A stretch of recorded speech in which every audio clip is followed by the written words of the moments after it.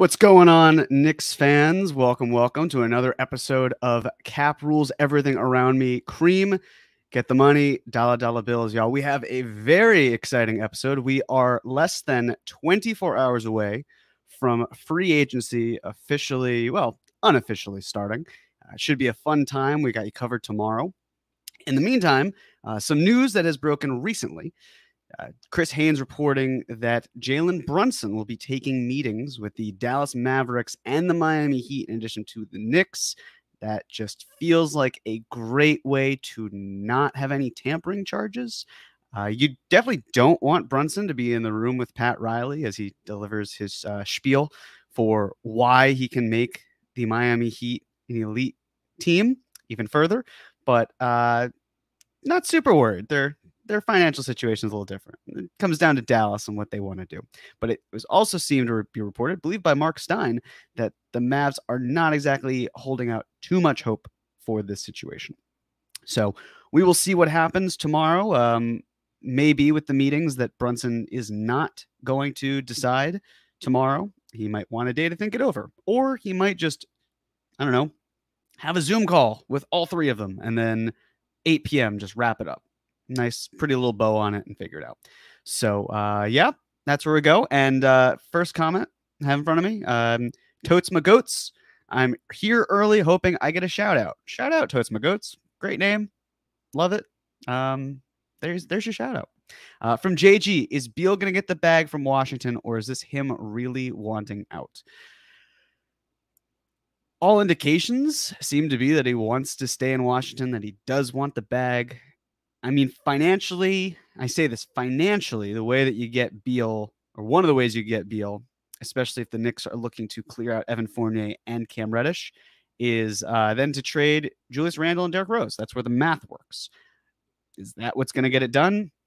Probably not. But the thing to keep in mind, and I'm not suggesting Beal will be here by any stretch, but what I do think is kind of interesting is the fact that, well, when you're an unrestricted free agent and you do a sign and trade, your value, if you're the team that is trading you away, their value is pretty low. Not like low as in they're not going to get anything, but low enough where it's, if he had opted in and they had 1 year of team control, makes a lot of sense. But if it's 0 years of team control and Beal says, hey, I've spent my entire career here, want greener pastures, whether it's New York or another place, that's when the leverage shifts more to the team that's acquiring him.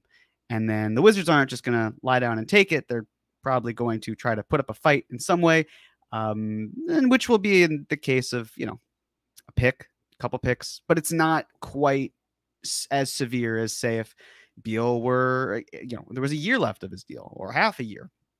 But again, I don't know what any of these players is thinking whatsoever. Can't blame him for getting the bag. That's generational wealth on top of generational wealth, so good for him. But you never know. That the Wizards, to me, I know a lot of people rag on the Knicks plan and is there a plan? There is no plan and all that. But to me, the Wizards are pretty much the epitome right now of a team on a treadmill of mediocrity because they've got some nice rotation pieces and Beal, but not a whole lot else. So might just be best for them to part ways. But listen, if Bradley Beal wants to return for 5 years, you just do it. And then if you really want to Blake Griffin him, you can if you're Washington. But we'll see. Sneaker Premier with the very kind super chat contribution. Thank you so much.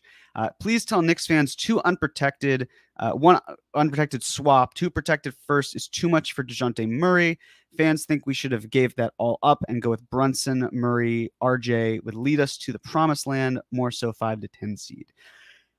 I just felt that the entire thing with DeJounte Murray made a lot less sense when Jalen Brunson was rumored to be in the fold. And you have to think that if the Knicks don't believe they could get Brunson, they would have pounced on Murray. But obviously that has changed because Murray is now a member of the Atlanta Hawks. I don't quite get the offensive fit. Don't know why Brunson would be here. I understand the cap strategy of, hey, this is an all-star, let's bring him in. But the other thing with DeJounte Murray is he had a really good season. Definitely a good player, no doubt. I don't mean this as slander. It's just that he was also an injury replacement, I believe, for the All-Star team. And if memory serves, then it's the sort of thing like, well, if he weren't an injury replacement, what would the narrative around him be? Because I feel like labels just kind of take you further. But again, he was an all-star. It's a great haul by San Antonio. I see what Atlanta's doing to an extent. I think they're still one major piece away, but they got better. But the unprotected picks, I understand if you're a Knicks fan, you see DeJounte Murray and you're saying, like, why is it that the Knicks with 11 picks didn't do that? Again, I've maintained I would rather have Jalen Brunson here and just have him with money than I would trading assets for DeJounte Murray when there could be something down the line. Because even though you have 11 picks in 7 years, 11 first-round picks in 7 years, you don't have to use all of them. You don't have to use some of them. You don't have to use most of them. So I'm fine with it. I would understand it again from a cap perspective. Don't think it would be a great fit. Doesn't matter. At the end of the day, it's a clutch client with another clutch client. So they stick together. Zach Smith.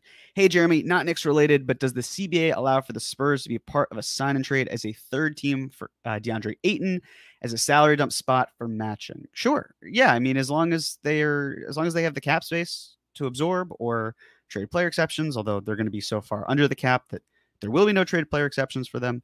If they have salary where they can still be involved 100%. The question, of course, is if Ayton would go to the Spurs. I know that's not what Zach's asking, but they seem to be on a collision course heading south or potentially east for Victor.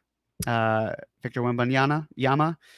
He's going to potentially be the number 1 pick overall, and the Spurs might have the worst record in the NBA next year. So we shall see, but they can do it. Forgotten NYC, thank you for the super chat contribution. As John said, Leon has to resign if Jalen Brunson doesn't come. I mean, it would be it'd be a lot of egg on his face, which is why I still am pretty confident that it will happen. But yeah, that would be, at this point, it's one thing if a few weeks ago Knicks couldn't get him for reasons, but at this point now you're committed to him. If you don't get him, that's bad. That's not good. That's bad. Kurt Valenti. There has to be a second guy. Leon has his eye on someone. Does it happen this summer or later on? Who can it be? Could be multiple, honestly, down the line. So let me take it a step back because I do have a theory that was kind of ruminating today. But let me start from the beginning. Last night, we talked about Jalen Brunson, the $110 million. People asked, is the fact that Jalen Brunson's contract is high enough, can you work out a sign and trade with Evan Fournier? And I wanted to double check the math, and the answer is yes. I think if Brunson is earning more than $28.7 million in the first year, then you can find a way to sign and trade Evan Fournier as well. Well, you'd be signing and trading for Brunson, but you'd be trading out Fournier. Basically, the longer answer for those who maybe are more interested in the salary cap, because the Mavs are a tax team, it'd be 50% of the salary and then times 125% plus $100,000. That just anything above that, it clears Fournier's $18 million. So that is the prevailing thought of how we probably got from 100 to 110. Now, the Mavs may not want Fournier. I think there's going to be a staring contest between the two of them because the Knicks can just sign Jalen Brunson and the Mavs lose him for nothing. But the Knicks also seem to want to move off of Evan Fournier's salary.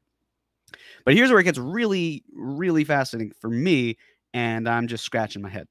So the Knicks can do two different things. They could essentially do the one-for-one trade in this sense and create cap space. Or they could try to sign and trade for Brunson and then give the Mavs a trade player exception. The Knicks then give Fournier, fit him into the traded player exception, and then the Knicks walk away with a traded player exception. What's confusing to me, or at least what I'm trying to get an understanding of, is, well, there's still talk of moving Cam Reddish. So if you have these traded player exceptions, right? It's the Kemba Walker one, it's the Alec Burks and Nerlens Noel one, because it seems that those are two separate ones. And then it would be the Fournier trade player exception. You wouldn't necessarily need, like a $9 million one, an $18 million one, and a $19 million one. You could, but then how are you getting Brunson? You have to clear cap space and renounce them. So you could find a way, yes, to then, get Brunson have an $18 million or so trade player exception, and then sign Mitch. And that's the case.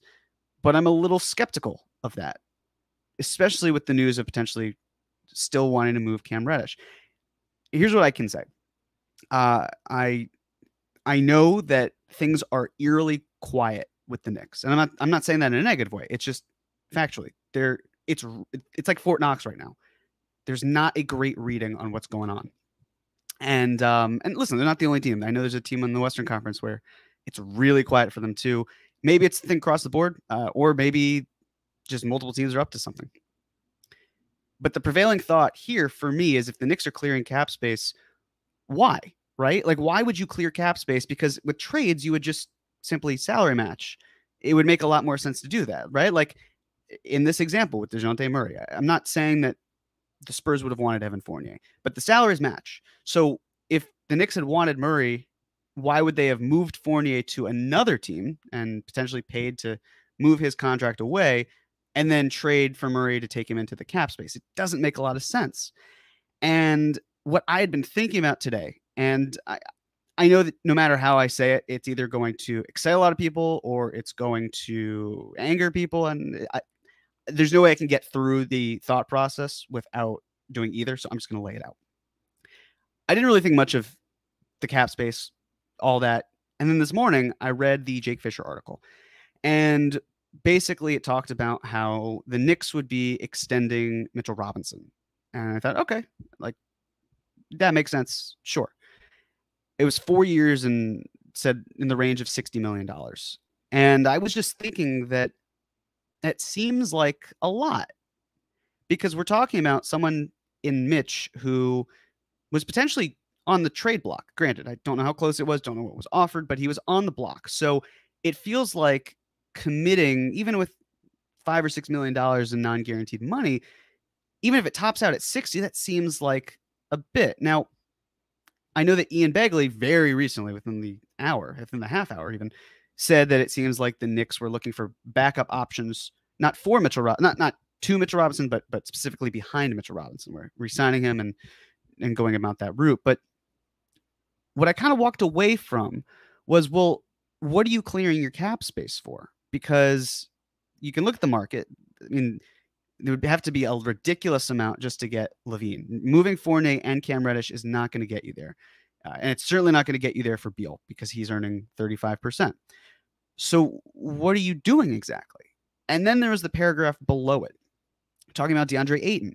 And I know people asked last night if they think DeAndre Ayton's possible. And I just kind of was like, that's really complicated and don't really know about that. And then today it's kind of thinking like, well, if the Knicks are still looking to move Fournier and Cam Reddish, what other free agents are really out there? Presumably, if you get Brunson, like, you're probably not going to go after someone like Colin Sexton. You're probably not going to, like I said, there were some unrestricted free agents who just probably aren't going anywhere. The math gets too tricky. James Harden's not leaving the Sixers.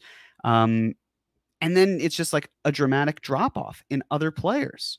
And it's really like you're not going to get Miles Bridges if you have Obi Toppin, and especially if Julius Randle's still here. It makes no sense. And so my whole thought process was like, well, the Knicks could still do the Evan Fournier and Jalen Brunson sign and trade. That would leave them with, I want to say, like, well, as I pull it up, it would leave them with enough cap space where it felt like, okay, there's something to work with here. That's pretty good. I'll take it. But the problem there is it's just like, why? Well, like, what exactly is being accomplished here? So if you do the sign and trade with the new salary cap of projected $123.65 million, and you did, again, Brunson for Fournier, it tops out at the Knicks having $23.4 million in cap space.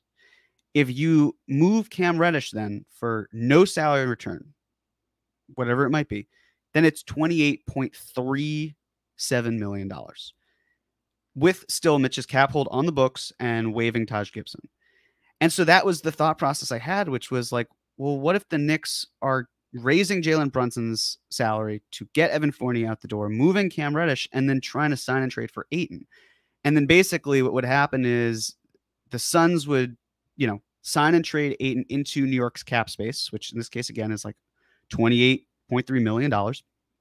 And then from there, what you would essentially imagine is, I mean, there are a few options. You could try a sign and trade for Ayton and Mitch together. It's probably not going to work due to matching rules, but you could do a sign and trade and have Ayton come to New York, and then that creates a traded player exception of if it's 28 million, for example, 14 million because of base year compensation.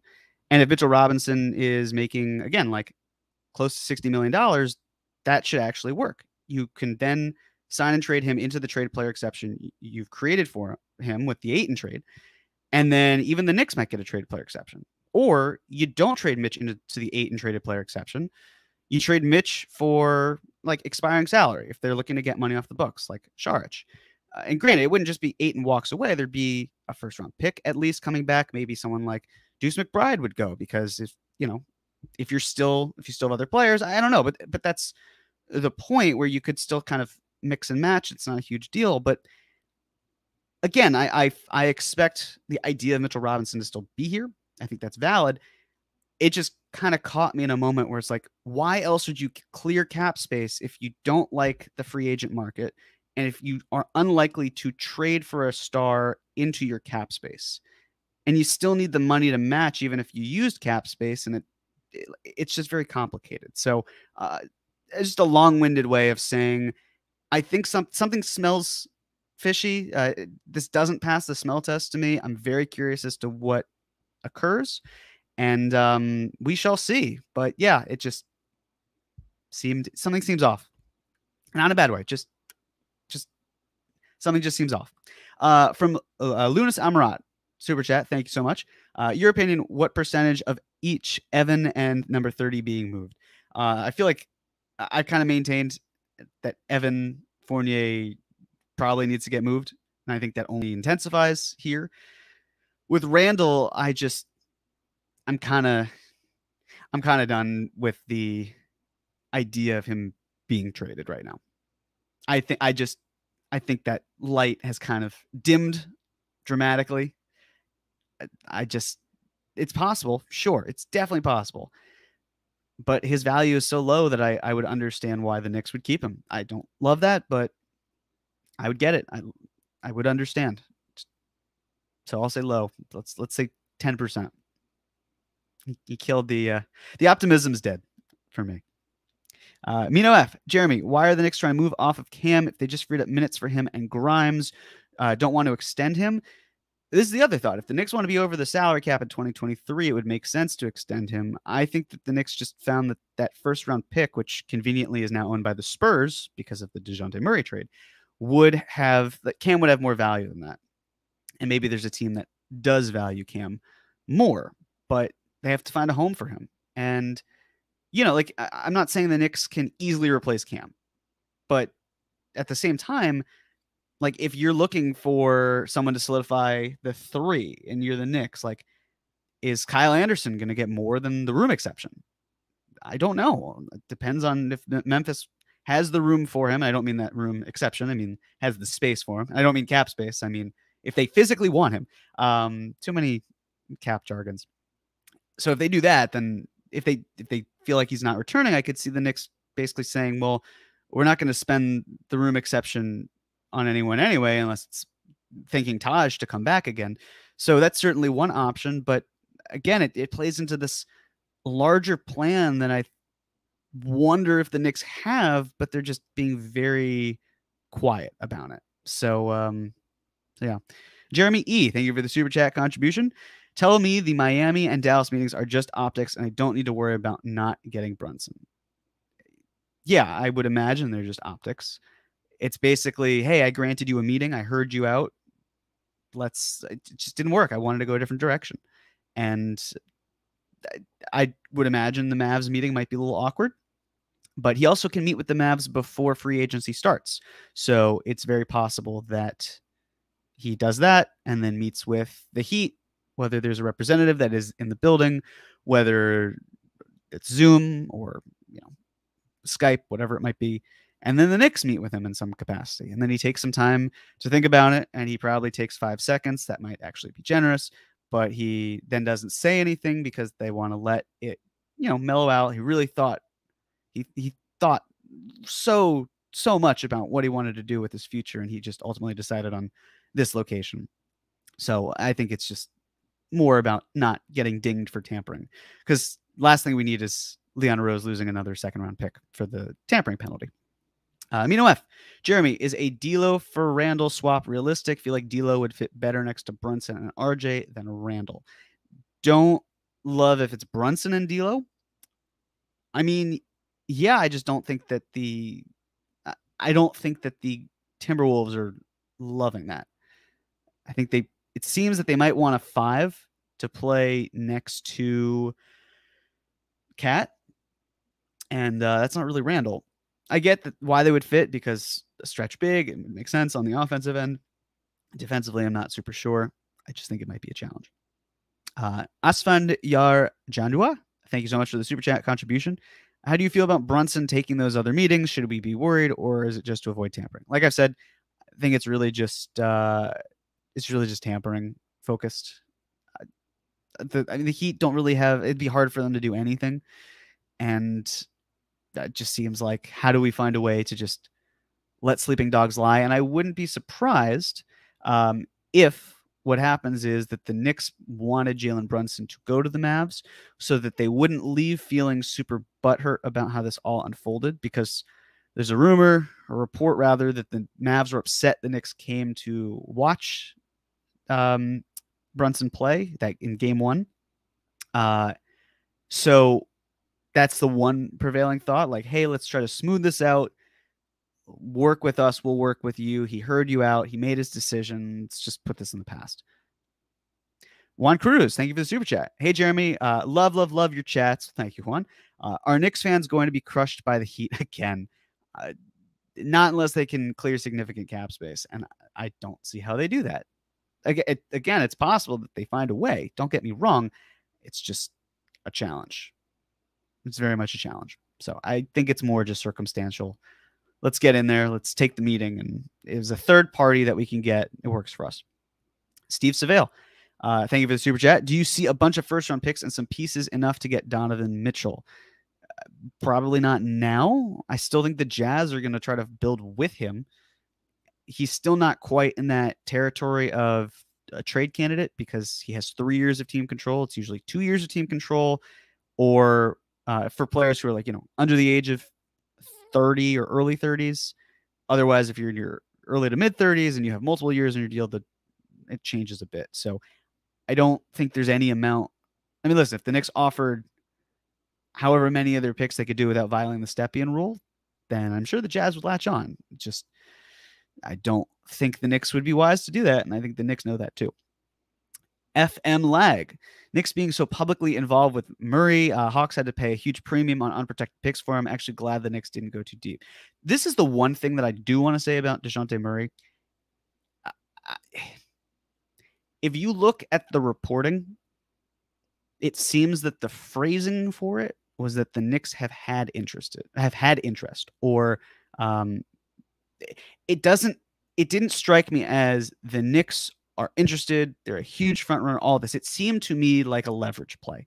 But what I was really hoping for was that we would get a report where it was, are the Knicks interested in DeJounte Murray right now?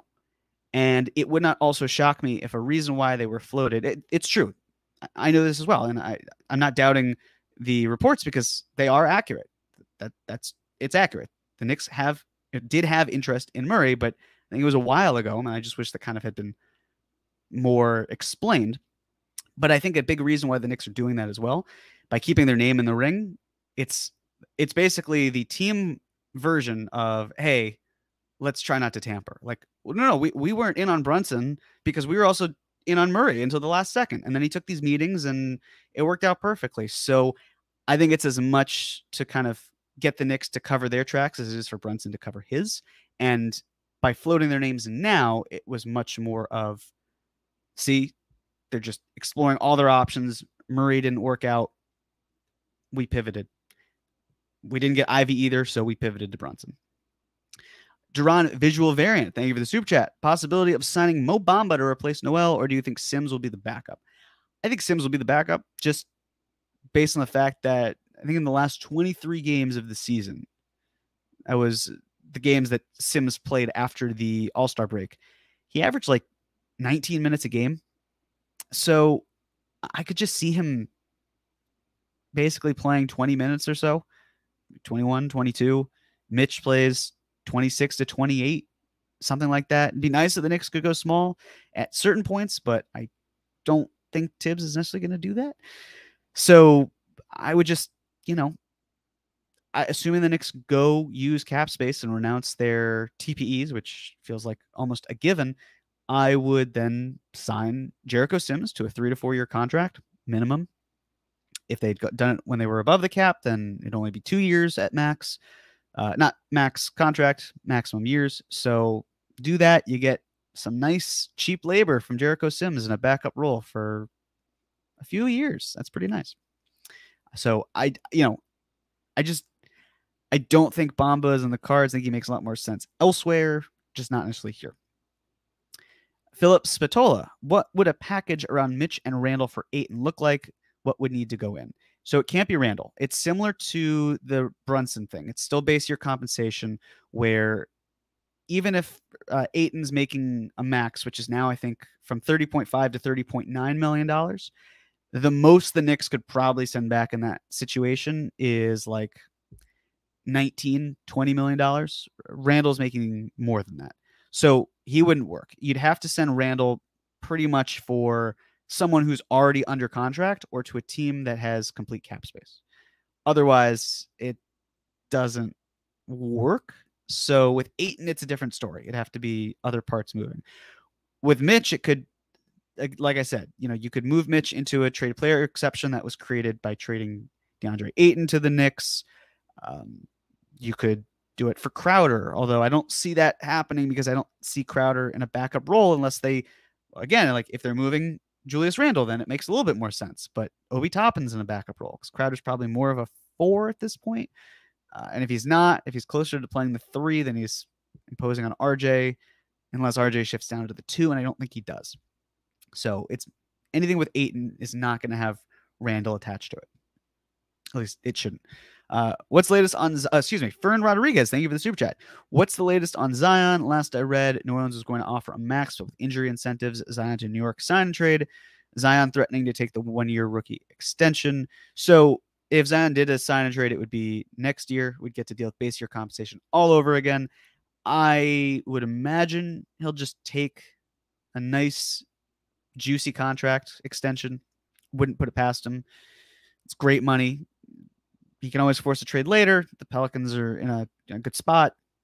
They also don't have to trade him unless, if he really made it difficult, then sure. But then at the same time, if the Pelicans might not be too thrilled that the Knicks are the ones who are trying to weasel their way in there. So I'd put Zion out of sight, out of mind for a bit. Chief Boyar, could we trade Randall and Cam for Miles Bridges from a money perspective? Same thing. Can't do it like with DeAndre Ayton. Base year compensation doesn't really work that way. You'd have to find a way to switch it up. So like you could do Randall for Hayward, but then you can't do Cam for Miles because Miles would be making a lot of money. But also, like, you wouldn't keep Miles Bridges and bring in Julius Randle, but I don't even see the Hornets moving off of Hayward to get Randall unless they lost Miles Bridges, but doesn't sound like they will. So money perspective, no, that does not work. Sage of the Knicks path, thank you so much for the super chat contribution. Are you saying it's Zion? Are we clearing the books for a Zion move? No, I am not saying that, unfortunately. I think he's pretty well set, and that'll be the case for him, which, listen, again, New Orleans is a fun team. From XJ, everything they do feels moot if Randall's still here. He's going to depress every key player's value, Brunson, RJ, Randall himself. Yes. I mean, here's the thing. If Randall's still here, I won't be happy. But I also know that I will find a way to talk myself into it, because what other choice do we have if he's immovable, right? Like, I would still be upset. I still would be cynical that things will turn around, but if he's here, he's here. So again, at what point is the cost of moving him with picks too great? It's a backwards move. Again, like, But it all depends on what else the Knicks do. That's the thing. So XJ, we'll revisit this probably either, if it's not tomorrow, then sometime next week. But I hear you. Just feels like it would be nice to make a change, but it's easier said than done. FM Lag, why do you hate Taj, Jeremy? I love Taj. In fact, I was willing to give him the room exception in the Jeremy Cohen plan. So take that. But I do think that he would be best suited, if he's coming back, obviously, as the third big off the bench. So if something happens to Mitch, if something happens to Sims, I mean, granted, I'd still love to see Obi get more minutes in there, have Randall be a small ball 5. I think Taj really is a break glass in case of emergency player, but it's Tibbs and we know his style. So I wouldn't put it past him. Vincent Russo, thank you for the super chat contribution. Are all these moves getting picks just ammo for Don? Can we keep players and send picks? What type of trade would you do for him? How does he fit with Jalen Brunson? Well, he doesn't fit great with Jalen Brunson from point of attack defense standpoint. Perimeter game's not great. Both pretty short guards. Don't necessarily love it. But Andrew, could you throw that back up? Because there are a few questions. I don't want to lose track of it. Thank you very much. So the thing with moving picks and with Donovan Mitchell, like, if the Knicks sign Jalen Brunson, you'd have to think Brunson's on the way out for Donovan Mitchell. But then are the Knicks doing that? At a certain point, and I know this may seem crazy, and I'm not saying it is this way, but the Knicks will have to ask themselves, if down the line Brunson and picks are more valuable than Donovan Mitchell. And we'll see. We will see based on the contract. If Brunson's playing well, then might be better suited finding other talent not at the point guard position. Maybe someone who can better complement Brunson. I mean, if we're talking about if Ian Begley's saying that their concerns about the defensive fit between Fournier and Brunson, I can't imagine what Brunson and Donovan Mitchell would be for a team moving forward. It doesn't feel great to me. But again, like, for me, Jalen Brunson, it's raising the floor, but it's also, if you need him to be this, there's a chance that he can be good salary filler in a trade. But we also saw how this past offseason has gone from the season beforehand, where a lot of these players somehow lost value. And that's not good. And we don't want that to happen. So Brunson would certainly need to prove himself in order to be good salary filler. So thank you for the question, Vincent. Dirty Dancer, why does Andrew hate my questions? That's a great question, Dirty Dancer. I would say he appreciates your questions by throwing up why he hates your question. But honestly, that's between Andrew and his God. Can't answer it for him. From Andrew, which I will imagine is not Andrew Claudio. Thank you for the super chat contribution. Your thoughts on idea of starting Grimes for defense alongside Jalen Brunson and making Fournier our sixth man. Quick can then be defensive stopper, bench, logical pairings. Matt, is Derrick Rose still here? Is Cam Reddish still here? I just think that they feel they can move Evan Fournier out and they're fine with it. That they would prefer to do that, but again, you can find shooters similar to Brunson, similar to Fournier on the open market. They won't be as good playmaking. They may not be as talented as Brunson is, but actually as Fournier is, because he can also do a little bit more pull-up shooting than someone who could just be found off the street might. But it's the sort of thing where if you're moving him to a sixth man role on this team, I don't think it works super well. I think you have to get him elsewhere at that point. And hopefully it's Dallas. Hopefully there's a sign and trade that can work with it too. But I'm fine with Grimes being with Brunson. I'd also like to see IQ with Brunson. I think that's the other option. If you're keeping Rose, or if you want to try running Deuce out there with the second unit, like, certainly an option. I wouldn't hate having Fournier here. I just think probably better off moving on and finding a way to move off of his deal. But then if you're above the cap next year, Fournier does come in handy as an technically expiring salary. So we'll see. But preferences for him to go. Sean Christmas, what's the possibility to trade for Anunoby? I think it's probably low. There was a report that the Blazers didn't bite on Anunoby because the Raptors wanted the 7th pick overall and an additional first. It's a lot. That's a lot. So to me, it feels like if the Raptors get Gobert, that's where it makes sense. I just don't think it works between the Knicks and the Raptors based on that. Just not great. So I wouldn't count on it happening personally. Adam Leibowitz, thank you so much for the super chat contribution. I thought same thing with Ayton. Also wondering if Phoenix is a possible destination for Randall. Seems plausible. Paul and Booker could be into him. Is Randall possible an Ayton sign and trade? How might it work? So again, it's not possible based on base year compensation. It's a challenge. You'd have to find salary that does match, which I think it'd be like C.R.E.A.M, Crowder, Cameron Payne. Might get you close, but that might do the trick. You got, I think, a little over 10 or 11 for Crowder. C.R.E.A.M is 9. And then Payne, I want to say, is like a little over 6. So that should do it. But, they have to worry about paying Cam Reddish. There's Cameron Johnson. So possible, sure. Likely, I don't know. It's also, if you're a contender like the Suns and you want a little bit more consistency, good consistency that Randall provides. So that's what I would say. JG, is Macri's favorite player Duncan Robinson going to be a Knick? LOL. No, because I will believe that a Heat player is on the Knicks when I see it. And I'm not buying it. The last trade between the two teams was when Pat Riley went to Miami. So I'm a little dubious of that. In the meantime, I'm going to quickly just look to see if we have any late breaking news that I did not see that might be relevant. No, nothing. We move on. Tony Curry, are you aware Randall is a trade kicker in place? I am. Yes, it's $11.5 million. The Knicks are the ones who would be paying it. It would be spread out over 4 years. His cap hit next year would increase to, I want to say, $27 million. So, yes, I am indeed aware of it, but he could always waive it if he wanted to find the situation that was right for him. So, yeah. Drew P, thank you for the super chat contribution.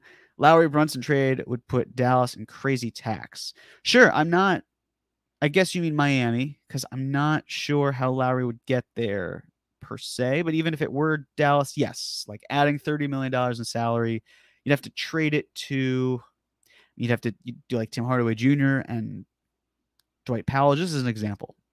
But then you'd be in the same position. But then you add Brunson to the fold at over $25 million. It's a lot.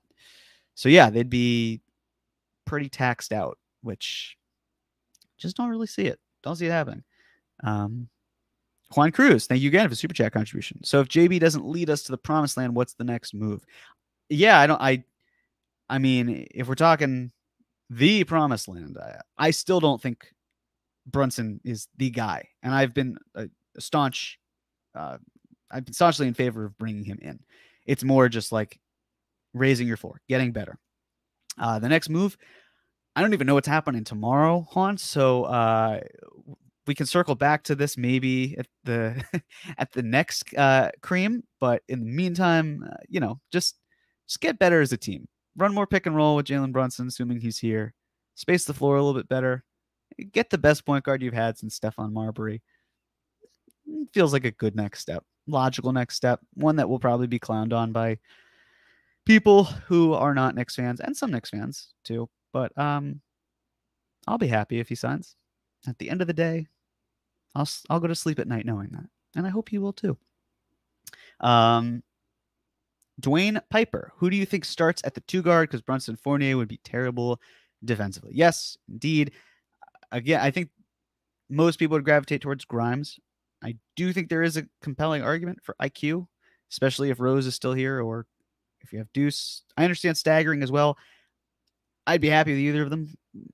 Like even Grimes off ball, super low usage guy who just comes in, does his job, and that's great. But the other thing with Tibbs, Tibbs trusts young players. I think that does get lost in the fray, but I don't know if Tibbs is willing to start Grimes in year 2. Year 2 for a younger player, often feels much more like, hey, let's get you into the rotation, right? Like I've said about I've talked about before, and I don't mean this as a one-to-one comparison or comparison of talent or anything of the sort, but in terms of the role that Tibbs gave Jimmy Butler, an older rookie, it was barely playing, just garbage time, situational minutes. That was Grimes until he broke through with around COVID. Season 2 for Jimmy Butler was, okay, you're in the rotation. Season 3 was, yeah, you're getting more starts. And season 4, actually, season 3 might have been, you're a starter. Season 4 was the All-Star campaign. So, Andrew, just don't tweet. You've heard it here. Jeremy's saying Quentin Grimes is an all-star. Not what I'm saying at all. But that sort of role and how he gravitates from one step to the next, that's why I think IQ might be better suited, because he is entering year 3. And he's just got more experience under his belt. And I would trust him next to Jalen Brunson, but I understand why people don't think that the two would work well. I think the length and wingspan that Quickly has would match up just fine, especially when they close. That would be important. Dom Cappuccini, thank you so much for the super chat.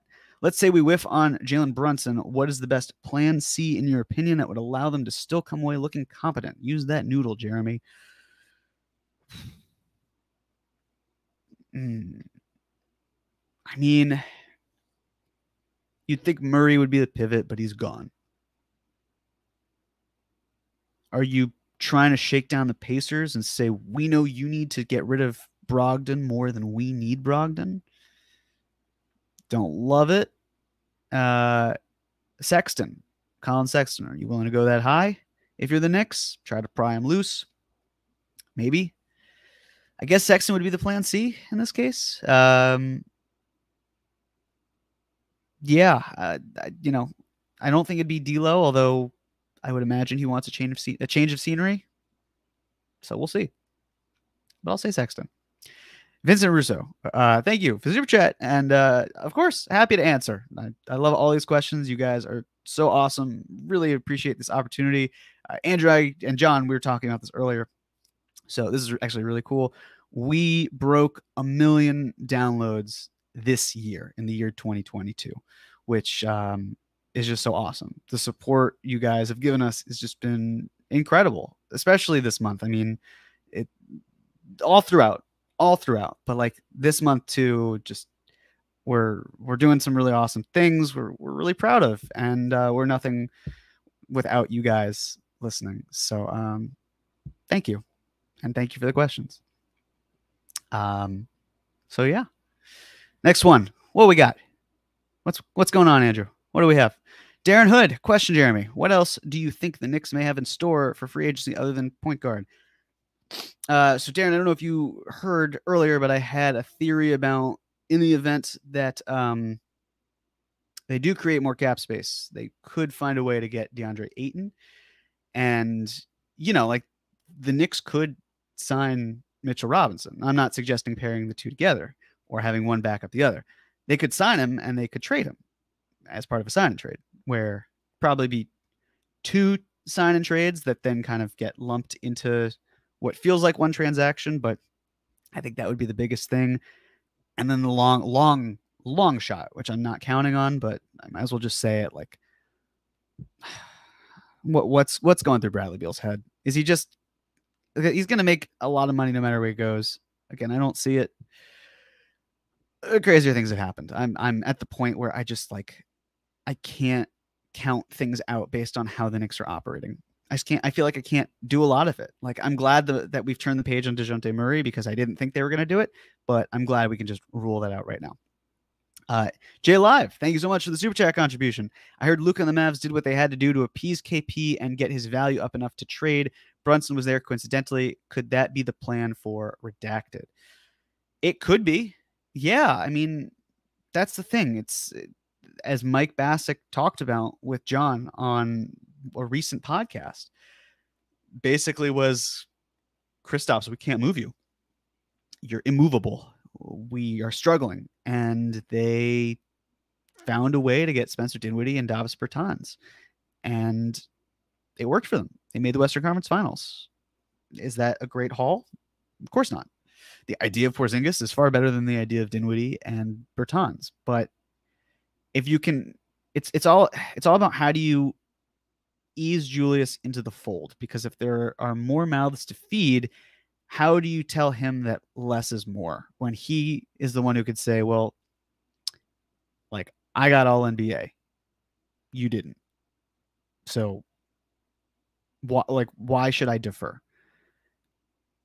Then there's the prevailing question of, well, is Jalen Brunson going to make more money than Julius Randle did on this contract? Is RJ Barrett going to make more money on his next contract than Julius Randle? Interesting prevailing thoughts. So yeah, if he's here, it's all right. Let's put it past us. Let's move on. Let's turn the page. Let's try to get his value up more so we can set ourselves up in a better position. That's the big thing. So that could easily be the plan. That could definitely be the plan, because right now I just don't think it looks great. And I've maintained its neutral value, and I think I'm wrong on that. And hand up, that's most certainly on me if that's the case. But, if there's the other thing on the other hand is like, okay, well, if the Blazers have Eric Bledsoe, for example, and his money's just sitting there, are they that anti Julius Randle? They wouldn't trade a player who's not even in the rotation. So we'll see. It's debatable, but unless there's a huge big trade with, like I said, Rose and Randle for Beal, and who knows, which I doubt, but we'll see. It seems he might be back. Brooklyn Reptiles, would you do Bill Simmons' hypothetical trade of Westbrook and a 2027 first for Randle, Fournier, and Rose? I wouldn't, in the sense of I still think the Knicks are trying to clear cap space to do something. But again, it's like I understand the idea of, you just John Wall, Russell Westbrook, and you get rid of the pick and all that. It all depends on how the Knicks are also set up. If they plan on being over the cap, under the cap next year, it's a loaded question. I've kind of been dying on the hill that I wouldn't. So purely for agenda purposes, I would not. Paris Duggar, thank you so much for the super chat contribution. Randle at 27 minutes will be close to all-star level again. Parrish, I don't know if you've seen it, but Tom Thibodeau, he works his players. They play more than 27 minutes, especially the starters. So it would be great maybe to have him, I don't know, closer to 30, 32. That gives Obi 16 to 18 minutes. I just don't think that's enough, but 27's low. It likely means that Obi would be getting 21, which would be great, but that just feels low to me, unfortunately. It's going to be interesting how he balances them. The hope is that, they could get crushed on the glass if Randle and Obi are playing together, but you would hope that Obi in year 3 and maybe Randle deferring a little bit more. Because here's the other thing I keep wondering about. Was Randle who he was last year because he just didn't trust any of the players around him?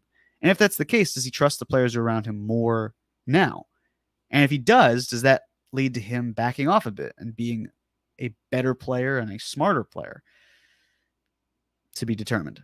But I don't think he's going to go as low as 27.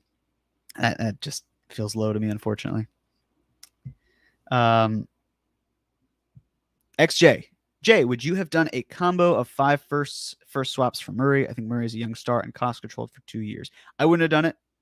I wouldn't have done it, especially if you get Jalen Brunson. I understand the logic of getting Murray in the building, but I am much more in the mindset of Knicks have the picks, understand why they would use them, but would prefer not to use them right now. And I'm sure that some of you might be thinking like, well, then what the hell are the picks for? Like, isn't this why you do it? Sure, it is. It's just personal preference. I think you can wait a little bit longer. It goes back to the opportunity cost.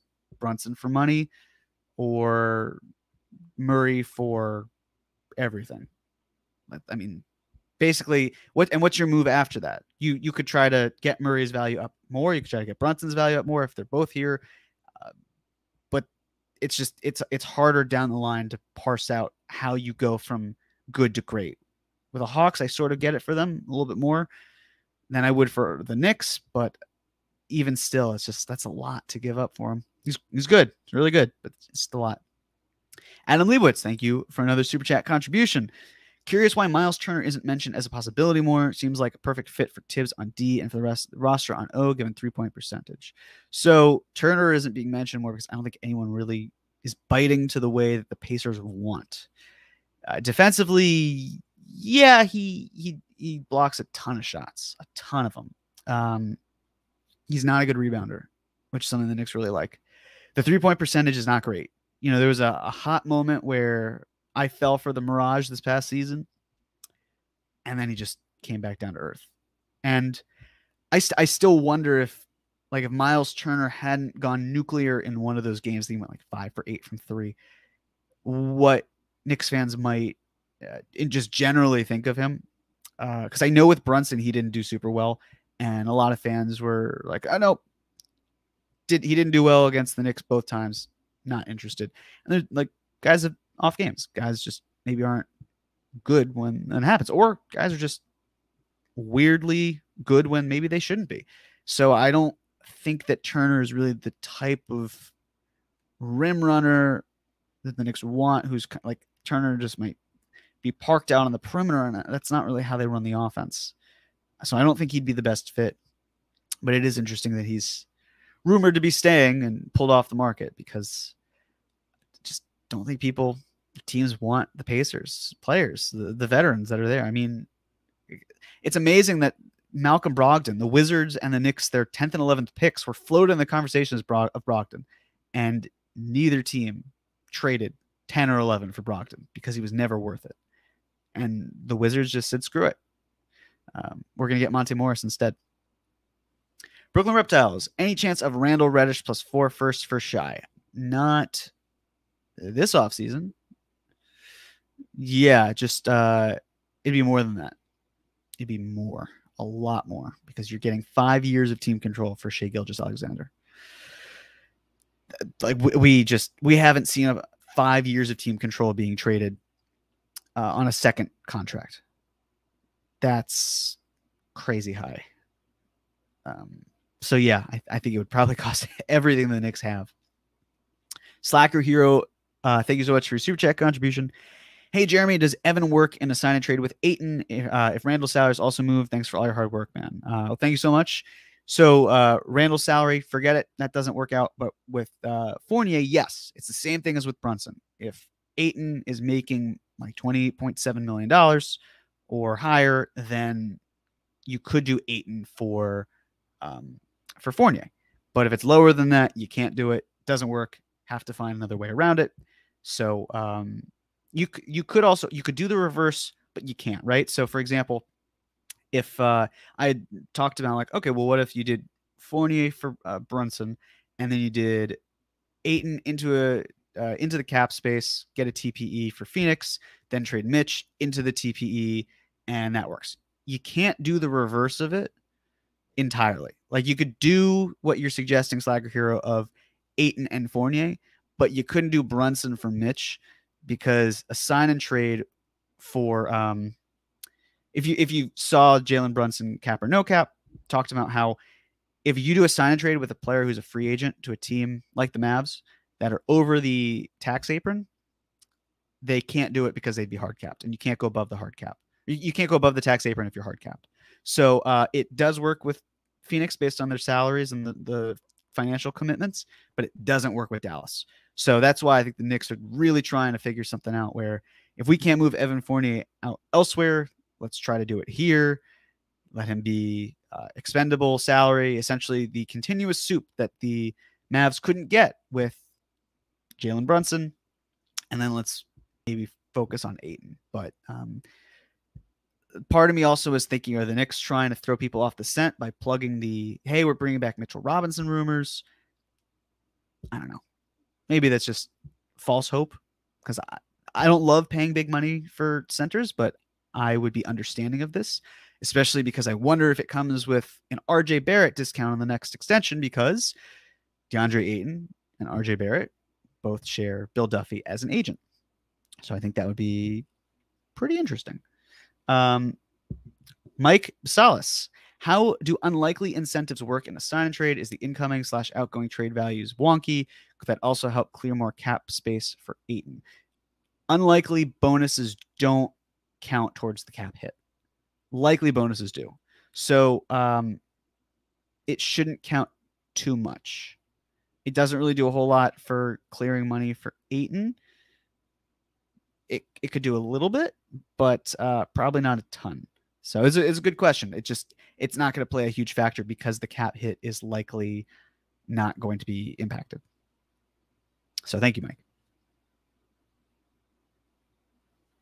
What do we got? What are we up to? All right. Hi, Jeremy. Andrew. Hey, Andrew. How are you? Hi. So I'm going to leave this up to you and produce this live on air, if that's okay. By all means. So we are at an hour, and it is up. If you got nowhere to be, you want to keep going, we got some super chats. Of course, we're going to read them. We've got 643 people live in the chat right now. Wow. Thank you. So shout out to all of you. If you're down to keep going, I'm down to keep going. I am absolutely down to keep going. Listen, let's do it. Last night was great. Tomorrow's going to be great.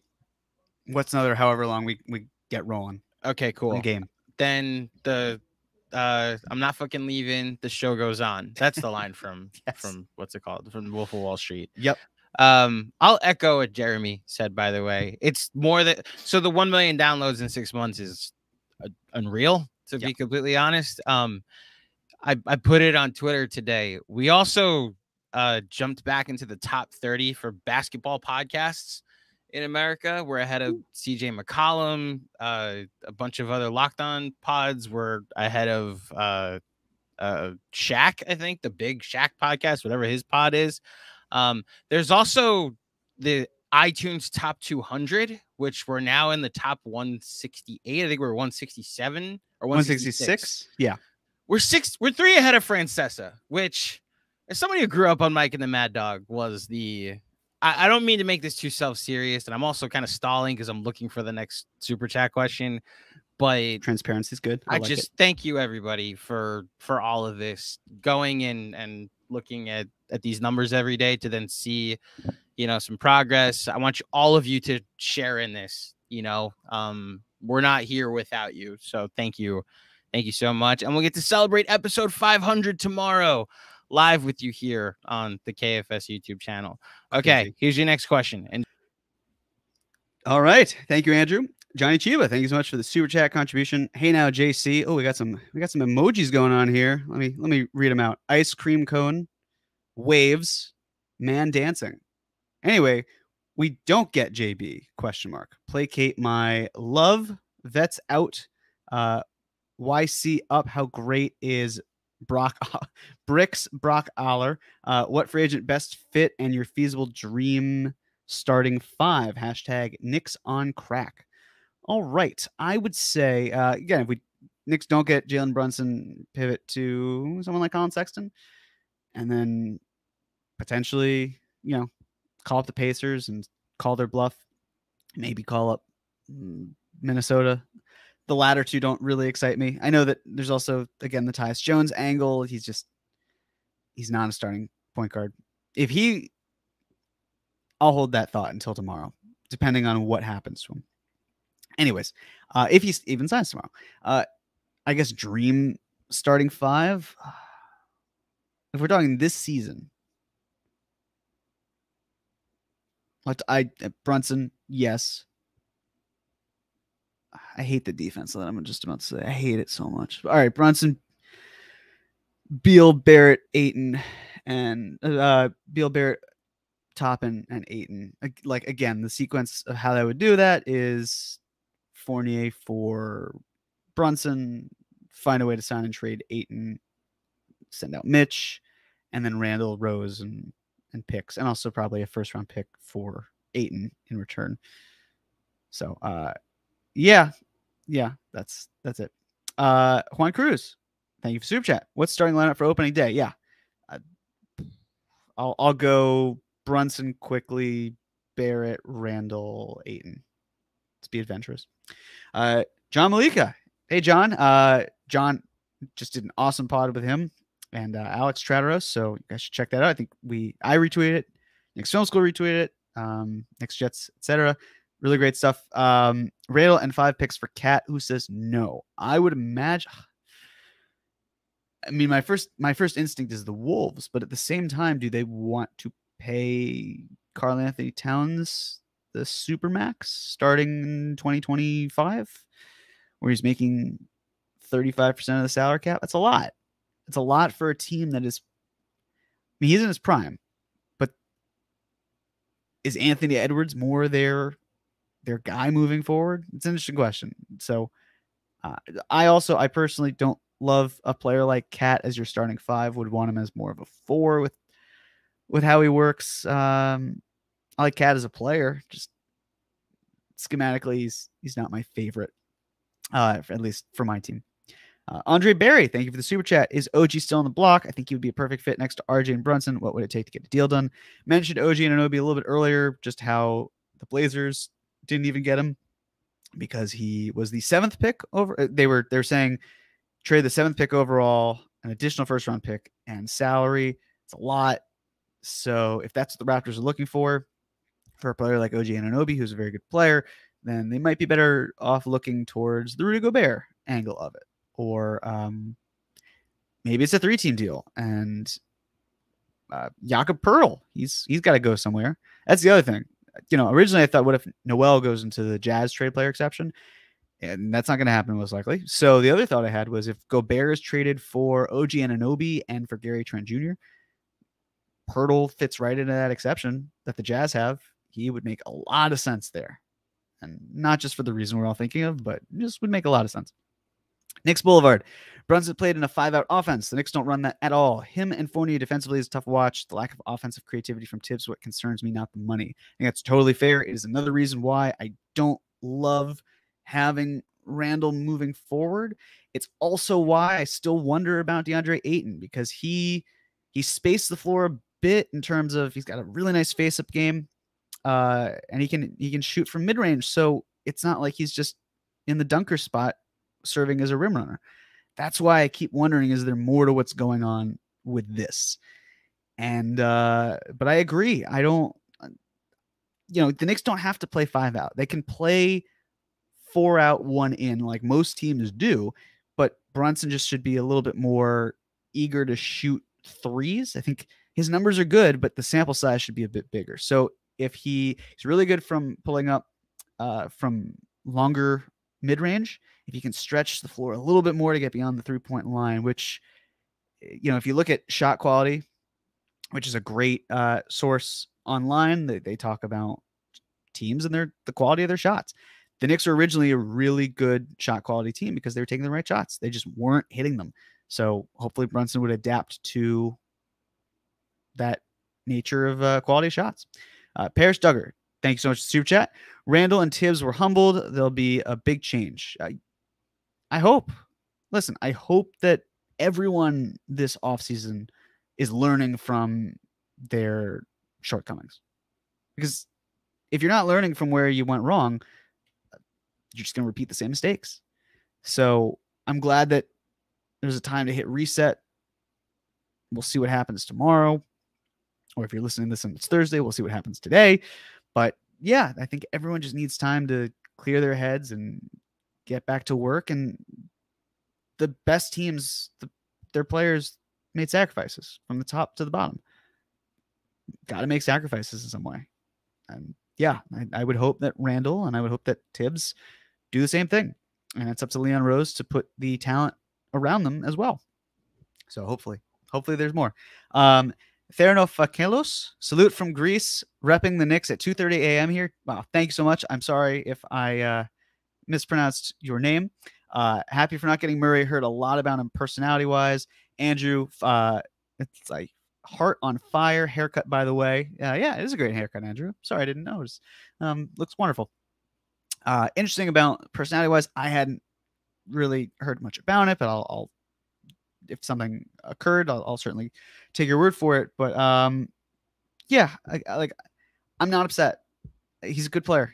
Another team wanted him more, and they needed him more because Trae Young is a superstar, and he needed some help. And I don't know how else he was going to get that, because if DeJounte Murray is off the market and they're not doing a sign and trade for someone like Ayton, or if they're not getting someone like Gobert, when's the next star becoming available?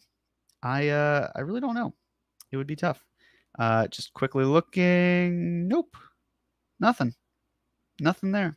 Cool. We continue. Jason M. Did you see the Hawks? Oh, hold on. Go back. Thank you. Did you see the Hawks decline Knox, the qualifying offer, pour one out for Knox, and now Fizdale has a front office job with the Jazz? LOL. Did not see about Knox. Makes sense. If they'd given him the qualifying offer, he would have accepted it. He's much better as an unrestricted free agent if you are Atlanta. As a reminder for those of you who may not know, if a team extends a qualifying offer and you decline it, you become a restricted free agent. If the team does not extend a qualifying offer, you are an unrestricted free agent. But that whole era is just a fever dream, that entire season. But shout out to Fizdale for having good friends in high places. I'm happy for him that he's landing on his feet in Utah. Just I wish following up could be quite that easy, but it is for him. Good for David. Good for Fizz. Together. We're all in this together. I don't have an axe to grind with him. He seemed like a good guy. Matt Magsig. Is this oh, doesn't have a comment. Thank you, Andrew. Well, thank you for the super chat contribution, Matt. I really appreciate that. Thank you. So yeah. Let's see where we're going next. Gave the same super chat twice, Andrew says. Well, wow. Thank you. Really appreciate it, Matt. Forgotten NYC. Thank you for the super chat. No, you guys are just awesome. Thank you. Just spitballing. What is RJ realistic trade value? Ooh, gosh. I hate that this question was posed, but I will answer it. It's you're looking at a more inefficient player, one who's also had to play with Julius his entire career, with Mitch his entire career. Not a lot of space. Well, outside of I should say the second season, obviously Mitch was hurt for some time. I think he's someone where, similar with Brunson, just a little bit more space to operate would be great. So, it's essentially RJ's in a situation where he's getting paid in a year and teams may not know what to make of him. So I think the potential is certainly high enough, but when you're trying to figure out what your dollar system is going to be, unless you're a team that's projects to be over the cap and you don't have to worry as much, you're below the luxury tax, like to that team, RJ is probably very much worth the risk. Just a matter of what they have, what they're willing to give up. So, yeah, I mean, I don't see him getting dealt, but it's probably for Knicks would probably want something like Porzingis, like what he yielded. Maybe a little bit more. I mean, Porzingis made the All-Star team, granted, but I'm someone who loves wings. I think you have to have a wing versus a great big or a great guard. That's really what's most important to me.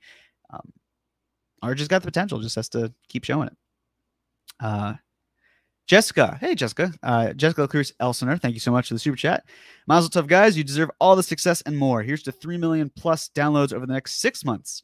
So what are your top 3 likely Randall trades that could happen if we get Jalen Brunson and if we don't? Well, I've given 2. The Spurs one's out. I'll say the Jazz. I'll say the Blazers. And then I don't feel good about saying the Kings, so I'll say the Hawks if there were a 3-team deal. But no, I don't want to say the Hawks because that's even messier of a spacing fit now that they have Murray. So if something crazy happened with the Hornets, but I just don't think that's the case. I'll say through the list, it's got to be a team that's like on the cusp and wants to do things. Not a lot. Oh, this is just not fun. I'll just fine. Dallas. Yeah, sure. Have him go west. Tom Romano, ready for a bombshell? Brunson won't sign tomorrow because it's all part of the tampering facade, probably over the weekend. Maybe, yeah. It could also be that he takes the Mavs meeting before free agency starts, assuming that's allowed because he's a member of the Mavs and they can still meet with him. And then the Heat, and then the Knicks, takes a few hours, gets some dinner, ponders what his first purchase will be now that he's now that he'll earn 9 figures. So yeah, I think that's it's definitely possible it waits till the weekend. I really hope, for selfish reasons, both from the stress and because I would like to have it done on the live stream as we're recording, that he signs tomorrow. But he could wait. I don't know. Guys kind of fly off the shelves and teams want to just move on. The one JP, thank you for the super chat contribution. Any role player guys you could see the Knicks going after on short-term deals? Like I said, I think if Cam Reddish is moved, someone like Kyle Anderson might make sense. Maybe, that type of player, a guy who might also want to be on a more prove it deal that they don't have. Like, I mean, I'm not saying Malik Monk, but like, think that type of mindset where, yeah, I mean, he joined for less money to join a contender for sure, but someone who is happy earning a little over $5 million and gets a solid backup role and can try to hit the market again next year. So I'll go with Anderson. Trish D, thank you for the super chat contribution. Andrew, why is D Rose always on your hit list to play the kids? He runs that bench unit flawlessly and has great respect in that locker room. Andrew? When did I hate D Rose? I think, does Trish mean me? Because I've certainly said that I love D Rose, love him here, but I think the time has come, especially if you bring Brunson in, where you have to ship Rose out. It's solely that, if anything. Yeah. I mean, you don't honestly have to trade D Rose at this point. I know you would be okay with it because then Quickly could take the backup point guard role, but if the goal is to win games next year and you're fine with Quickly playing the 2, then that's fine. Also, let's just be all transparent and realistic about this. Derrick Rose isn't playing the full season next year. So if you want Quickly to play backup point guard minutes, guess what he's going to do for the half a season that Derrick Rose might not be here? Play backup point guard minutes. Yeah. So, well, that's the philosophy, right? Like if you have, let's say you roll in with Brunson and Quickly and you're starting backcourt and Fournier is out of the picture, then you could essentially have Rose and Grimes as your 1-2 off the bench. And if Rose is missing time, you have 2 options. Number 1, you could then mix and match where Quickly's playing more minutes. Or number 2, you then get Deuce McBride minutes, which would be nice. Jeremy, not Andrew. Oops. My bad. Trish had another super chat for those listening on the pod later. Trish had another super chat correcting it. Jeremy, not Andrew. Yeah. I'm glad it's not me that you think hates Derrick Rose. Jeremy, why do you hate Derrick Rose? It's a great question, Andrew. Why do you hate putting up some of the comments for people who desperately want their comments? Shout out Dirty Dancing. Yeah. Yeah, shout out Dirty Dancing. So yeah, Trish, it's all just about prioritizing the younger guys, finding a way if you can get value for Rose. But I mean, at this point, I'm of the belief that he'll be back. MB, thank you for the super chat. Would you actually want Ayton? I'm pretty against bigs who can't shoot well, and it would sort of lock us up for a while, as they might end up being untradeable. If you know me, you know I'm not even the biggest fan of signing bigs to long-term contracts, or not long-term, very large, expensive contracts. But I think that with Ayton, it's a little different. If Mitchell Robinson hypothetically is getting 4 years, $60 million, you're basically saying is Ayton worth twice the value of Mitch? I think he is. Again, I wouldn't pay it. I think it is an overpay. I'd also like to see if that is a descending contract, because that would be nice, and I'd feel a lot better about it. But again, he can shoot from the perimeter. He's not going to make it rain from 3, but his face-up game is really nice. Great screener, finished well, rebounds like crazy. Prototypically, he makes a lot of sense. Having him slot in, it feels like a better Mitch. The Knicks would be a better team. And the money I'm less concerned about, especially because if the Knicks are above the cap for the next 3 years, and then 2025 rolls around, you can get a new lease on your financial situation. That would be really nice.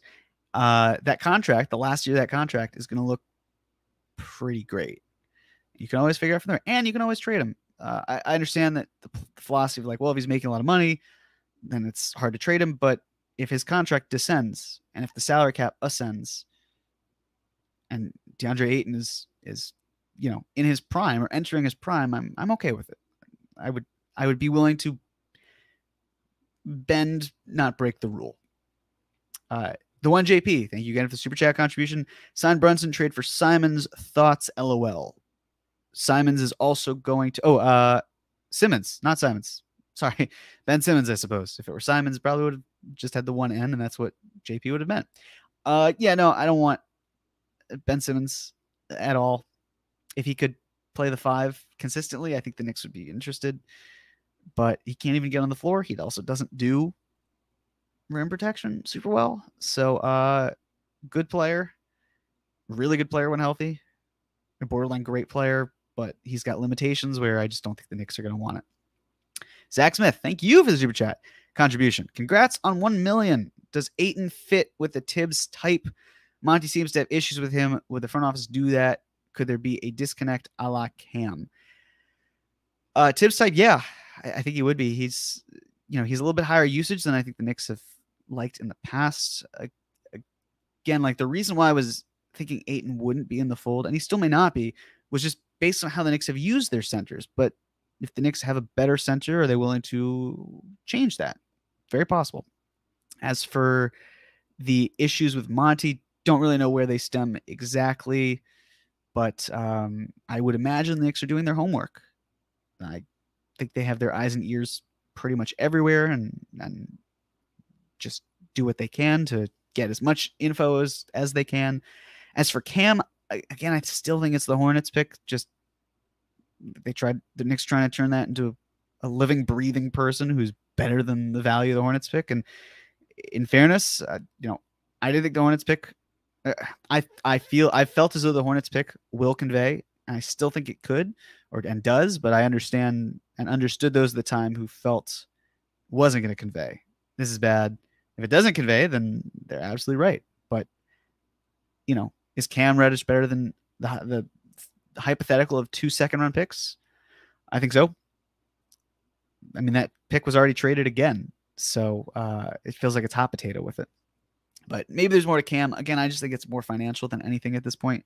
But he's been included in so many trades that I don't feel confident he'll be here. Ahmet Ayupresoglu. It's 2:45 here in Istanbul. Apologies if I mispronounce your name, Ahmet. Jeremy, just tell me Randall not going to get traded and I will go to bed.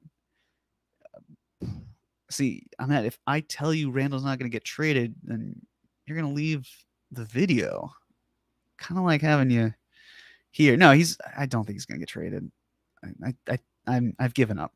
I think he'll be here and they'll just rehab his value. So get some sleep. It's going to be a big day tomorrow. It's going to be a long night for you. Go to bed. Robert McGinley, thank you for the super chat contribution. We don't want you going anywhere, but serious question for Jeremy. Would you ever want a career in a front office capacity if it becomes available? Listen, teams know where to find me. If they come knocking, I'm always listening.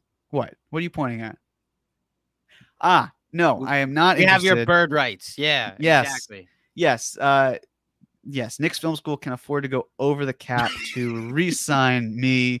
But you know what? Much like Jalen Brunson, I'm going to take as many meetings as I can, even though I know I'm not going to leave here. So when we see you suddenly out and about in Miami with Pat Riley, that's when I should start to get afraid. Yes. Okay. Yeah. Take me to the beach. Yes. Take me. What? The Fontainebleau in Miami? Well, I was more thinking live. Okay. Yeah. Do that. What's the best you got? A Chili's in Long Island? Exactly. Yeah. Listen, yeah. Applebee's gives you a ticket to go see Top Gun. I'll take you twice, and you can see it twice. That's true. So I appreciate you spending $25 on a meal at Applebee's. Actually, I'd rather not do that. Like if you're taking me to Applebee's, that's just like not even worth it. So if they eventually become a Blue Wire sponsor, I apologize. Okay. I legitimately hated Applebee's for a long time. So like for those of you who are not my age, which is 33, the only thing to do if you were balling on a budget back in like the mid 2000s and you were like working retail and going to college was wait till 10 o'clock because half off appetizers is a thing, which once in a while is great. What's not great is when you do it every night in Long Island and it's just like, what do you want to do? Let's go to apps. What do you want to do? Let's go to apps. And lo and behold, at a certain point, it was like it's triggering every time I see. Sorry to use that word, but it's like PTSD every time I see and Applebee's. It's like, oh, that's back when I was like 19 and broke, Well, I'll tell you this. Speaking of movies, you know how you can get a head start on recruiting me for the next one? Are you going to Thor on opening night? Yes. You know those popcorn things that they got? Yes. Buy me one of those. That's all it takes. I will pay you back. That's movie all theater popcorn. No, not the popcorn. You want the thing that I want the hammer. Yeah, the hammer thing that it's covering it. Okay. Get me a hammer. I'll pick it up from you. I'll pay you back for it. You can even eat the popcorn. I just want the hammer. That's your likely bonus, Jeremy. Yes, not an unlikely bonus. Like, well, yeah, it doesn't go against the cap, so it would go against the cap. Yeah. Yes. There you go. Continuing with the live stream. This has been very productive. Now I get exactly what I needed, and I probably wasn't even going to go to see Thor on opening night because I think logistically that would be challenging. Sam L., thank you for the super chat contribution. I see a lot of similarities and organizational lessons learned when evaluating the Brunson signing in comparison to Kyle Lowry's free agency back in 2012. You overpay for heady leadership at the PG. Yeah, you know what I think it is? I've seen, obviously, folks who have talked about, like, it's overpaying for a point guard. Yes, the Knicks have gone so long without a point guard that I think fans may not even realize or remember or just even know what it's like just have a steady quarterback for your offense. Like, when Stephon Marbury was here, I was in middle school, right? I'm an adult. I'm off my parents' health insurance. I have bills. Like, that's how long it has been. So for all of you as well, it has been a long time. I mean, like, Chris Persiano was in preschool at the time, I think. We'll just say he was. Like, we got to do something. All right, he was probably in kindergarten. I'll give him some slack. Like, finding someone who can just be rock solid, reliable. That, to me, is important. But he's not a star, and that's okay. It just has to be a stepping stone. Just make the Knicks feel respectable. That's all it takes. Like, take the 2020-2021 season and magnify it. It's not going to be the same magic, because I think that was kind of just magic in a bottle. But, like, still, it's the road to redemption, so to speak. And yeah, that's exactly how I feel. Sam L. at Knicks Film School, if you pull up Lowry's B-ball ref, take a minute analyzing this comp. I think it's a really good historical precedent to look at when projecting where this is heading. Yeah, Lowry was another Villanova point guard. Smart guy. He wasn't great. Tore his ACL. I think tore his ACL twice, once in college and once in the NBA. Wasn't doing a whole lot. Traded from the Rockets to the Raptors, and he found a home, and they needed him. And, there was, I don't want to get too much into it, but there was what I noticed, because I could not notice it because I was tagged in the entire thing, that basically someone saying, what's the Knicks plan? Like, what's going on? What are they doing here? And it was very just pessimistic. I don't even want to say cynical. It was just very pessimistic, which is not how I operate personally. I'm also not one of those people who's like, just like, there has to be a plan. So there's like, I can tell you, there is. I just know it. How they exactly do it, that's where the gray areas come into play. And who the stars are, sure. I know that might sound like, so you don't know it, but I'm telling you, they're not doing this blind. They're really not. Like, they have experience. They've hired Walt Perrin. They've hired Brock Aller. I understand the whole Leon Rose angle, but to get back to the main point, because this does circle back to Lowry. So the Raptors took them a long time to go from terrible to good to really good to less good, and we've run into LeBron way too much to, wow, we won a championship. DeMar DeRozan was drafted 2009. They traded him in 2018, and they won the 2019 title. It was 10 years. 10 years that it took from drafting DeRozan.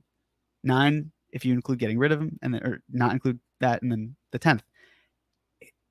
We don't realize how long these teams take. The Knicks are young. They've got time on their side. They really do, which is why third season of Leon Rose, like, yeah, you want to see some momentum in the other direction, but the way it works with Lowry is a reason why the Raptors did poorly for a while is because they lost Chris Bosh. They lost him in free agency to the Heatles. And they weren't good. It took them, I think, the first 4 years of DeMar DeRozan's career, they didn't make the playoffs. And after the third season, I want to say, they brought in Lowry, and he just started to change the culture. It was good. It was winning. And the Knicks almost traded for him, which, whatever, probably would have found a way to mess it up anyway. But having Lowry into the fold solidified what they needed to do to be a good team. And then they became a great team, and then they won a title. So I like to look at this Knicks team and think that they're further ahead than that Raptors team when they signed or when they traded for Lowry. Because if you look at the standings for where they were, or the position, I think they had like 34 wins. So just keep getting better. Still Dre, or I guess still DRE, with the Knicks bench Fournier after getting Brunson, assuming being unable to move Fournier. Yeah, I think in that case, if they really couldn't move him, they'd shift him to the bench. I think Tibbs' first instinct would be like, I'll make it work. But I don't know about that. Vincent Russo, super chat. Thank you. Half price apps. Yes. Half price apps. That's what Applebee's does. The home of the apps, and a free ticket to Top Gun Maverick, the greatest movie I've ever seen, potentially. Who's to say? For $25. Tom Romano. I think she meant Andrew hates good New York baseball teams, not Rose. Common mistake. Tom bringing the heat. Yes, Andrew says. From the Knicks Film School account, I do not endorse this. I just want people to be very clear. This is Andrew masquerading as behind a brand. Yes, I love the bad baseball team who checks notes, still has the best record in the National League, and DeGrom has thrown as many pitches as me this year. Yeah, Tom. Wow. Well, I'm a Yankees fan, and they do pretty well when I don't go to a game. So we'll take that. Take that for data. God, I can't believe he has another job. Yeah, seriously. We are officially through with super chats. And a lot of we can wrap up if you'd like to at this point. Sure. And we have a long live stream tomorrow. So that's a good point. Yeah. Andrew, what are you doing the rest of the night other than probably editing this podcast? Well, what I'm doing the rest of the night, everybody, and if you'd like to join us, all you have to do is go to the Knicks Film School Patreon and sign up for either a Monroe or the Ewing tier, and you can join us at our town hall, which we're having tonight. So I'm gonna go head over to that as soon as we're wrapped up here, and then obviously editing this into a podcast a little later on. Yeah, so those are my plans for tonight. I'm assuming there's some similarities to your plan tonight, Jeremy. There will be. Yes. I think I'm going to try to get one episode of The Boys in, up to episode 3. Really good. So you're on season 1. Just started. You're on season 1, so you just started. Okay. I'm on season 2, episode 2. So okay. Yeah, The Boys. Yeah. Good Lord, this show. In the pilot, there's that scene. I had so many that scenes, Jeremy. Right? But you know what I mean by that scene. Are you talking about the Deep? When something happens with Starlet, and I have no idea what you're talking about with that scene. A-Train. Yes, that scene. Okay, A-Train. I knew that scene had happened. What I didn't know, I didn't think it would be like, oh, where are we going from this? I don't want to give too much away because there might be people who have not seen it. And right. Whatnot. But I was happily surprised by the progression after that, where it's heading. So it's a great concept, really clever. So I'll back you up on the concept for those who are looking for like a show to watch this summer. If you don't do gore, then you probably weren't even interested in the show at all, because I thought Game of Thrones was gory. This is Game of Thrones with more blood, and there's some CGI stuff at times that looks fake, but then there's some really good practical stuff that looks even better. I was in it for like this is cool at first, and the writing has just taken off through one full season that I'm just fascinated by the different themes that they're exploring. I'm all in, and I'm kind of annoyed I waited so long to be all in. Shout out to there's your summer homework, everybody. Watch The Boys on Amazon. You can also substitute, like it's basically superheroes. What if they were like treated as celebrities in the real world, and we're watching it that way? And what they're doing in my head is they're doing an allegory for player empowerment in the NBA. So like if Homelander is really LeBron and he's just making all these demands left and right and controlling things left and right, and then you have different stars that like literally one of the superheroes gets shipped off to this is a spoiler, but well, yeah, no, I can't say too much, but yeah, just going with that perspective, it's even more fun. I will let you wrap up. Thanks again to everybody for. I'll second what he said earlier. Hold on, Tom Romano. I'm gonna put this on the screen. Homelander gives 2022 Randall vibes. Well, probably not to the point Jeremy's have to wait and see too, what that means. But yeah, maybe I'll repeat what we said earlier. Thank you for all the support that you've given us. We're about to take like a mini break when free agency's done and summer league's done. But you know, you're all awesome and we really appreciate it. Jeremy, take us home. What Andrew said. Yeah. Listen, it's gonna be a stressful day. Lots gonna happen. The lead up is gonna be really difficult, right? It's gonna probably be tricky to function, whether you're sleeping, whether you're doing work, whatever it might be. But it should hopefully be fun. I say hopefully. So just get ready for chaos. I feel like if the draft was any indication, I'm not saying this is like, I know what's happening. I have no idea whatsoever. But just expect chaos, because that's just kind of how this front office seems to have been working so far. But yeah, this has been a blast as always. I can't believe we're up to episode 8 of this series. So thank you so much. I'll ask a small favor if you're watching this. This will be a 2-parter. If you don't mind, just download the episodes tomorrow or when they're available. Be super appreciated. Can add to our little total that we got going. We're on a month schedule of June 1st to June 30th. We've broken records thus far. It'd be really cool. So just every little bit counts. That would be very kind. But yeah, we'll be back tomorrow. Really excited to walk you through everything as it happens, all the chaos, all the drama. You can see me try to work in real time. You can see John try to work in real time. We'll do some fun stuff. And the fact that it'll be episode 500 just makes it all the cooler. So thank you. Thank you so much. Excited to see you tomorrow. And with that, I bid you a fond farewell.